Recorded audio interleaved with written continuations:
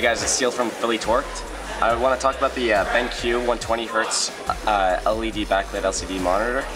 I first used this monitor last year when we were at ESEA, and I was instantly impressed with the quality of the monitor. It was smooth, there was no ghosting, the fully customizable settings over here. You can change fixed aspect ratio around the monitor, you can change up many settings, you can raise it, lower it, pivot it. So it's a really good monitor in terms of actual flexibility, but the quality of it is great as well.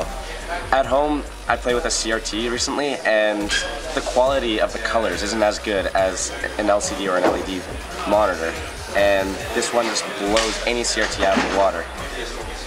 ESEA LAN used to use the XL2410Ts, which only went up to 75 Hz at 1280.